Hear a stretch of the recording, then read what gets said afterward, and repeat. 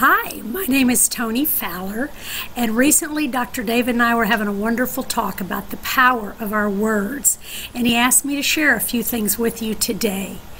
Do you realize your words absolutely establish your world?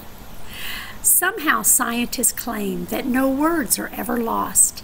If we speak them into the atmosphere, they remain with us forever. Think about that a minute. Have you ever walked into a home and felt something like tension or strife? And then you go into another home and you feel peace and love. Do you know those atmospheres are predominantly created by the words that are spoken there? It makes you wonder why we would continually nag a spouse or children and reinforce the very negative behavior that we despise.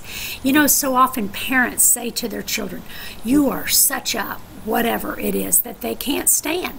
Well, that just completely labels them and tells them who they are to be. Try encouraging them anytime they show any sign of doing something right that they normally struggle with. Say your husband is late 4 out of 5 times. The time he's not, celebrate it. Thank him, notice it, tell him how much you appreciate it. People strive to be what our good words are, and they run from and despise us when we speak negative and put that on them and label them with that. When my kids do something that I don't like, the main thing I say to them is, "That's not who you are." I remind them of the opposite quality that we are attempting to cultivate in this home, and tell them instead that is who they are. Like if my little guys are picking on my little girls and they get upset and they're crying, I say, "Hey, that's not who you are. You're a protector. You're a nurturer. You make our girls feel safe, and you make them safe."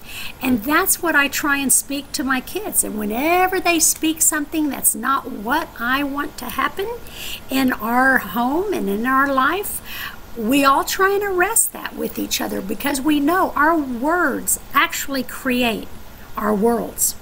You know, my oldest son, Josh, has always teased me that I live in a bubble, and that my bubble is so much sweetness compared to the rest of the world that I don't even know reality. Well, believe me, I know reality. But I had a girlfriend back in college who used to always tell me that my word was sweet. I identified everything as sweet or not sweet. But in being that way and looking for the sweet, that is what my life is consumed with. And I have a really sweet life. And I would say I have as many trials as anybody else, if not more. But my life is really sweet because that's what I look for and cultivate and talk about. And so that's what I have. Rick Warren talks about how our life is like a railroad track, and one side is made up of the good and one is the hard stuff. And you know, whatever we focus on is what begins to fill our picture, because we all have good and bad going on at the same time. Your words literally have the power, like magic, to create your world. You know, faith and doubt are the same power.